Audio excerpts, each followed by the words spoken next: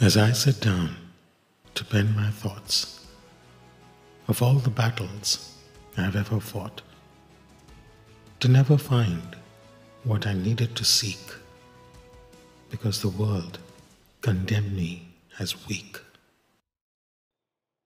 Human preferences. Preferential treatment, preferences of dress, preferences of social etiquettes, preferences of food, any kind of preference.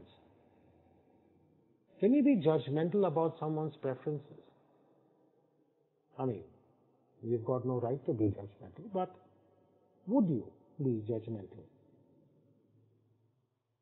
Would you keep pointing out fingers, which of late is what's been happening in the world? I mean, you've heard of vegans talking about non-vegetarians and the like. You know, the different genders today, which again has created some sort of ruckus, which shouldn't have. I mean, the ruckus shouldn't have been there in the first place. It's normal.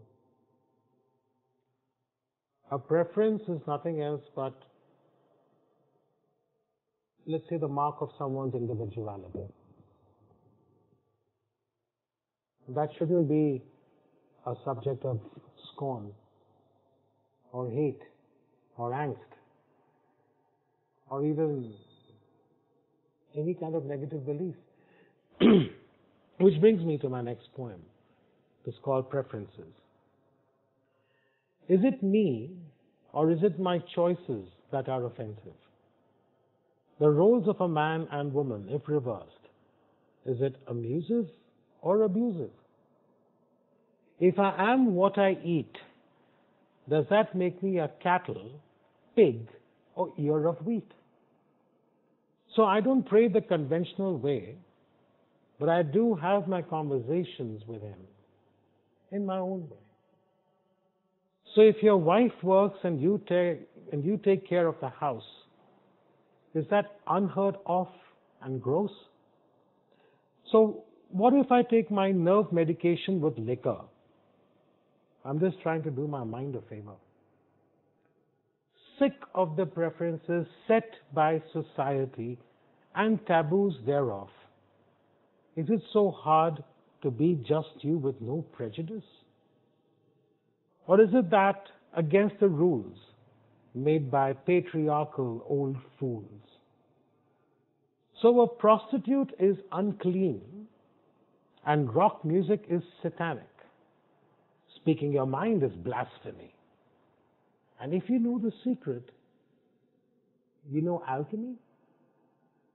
So at length I'll rest with my preferences while you ponder my differences against the rule book. But woe is you. They've got you hooked.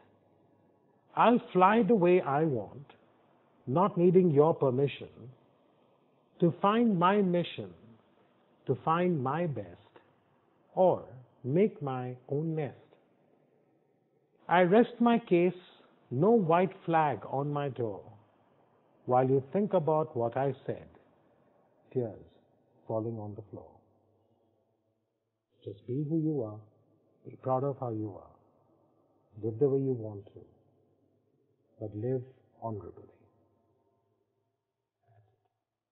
As I sit down to pen my thoughts of all the battles I've ever fought, to never find what I needed to seek, because the world condemned me as weak.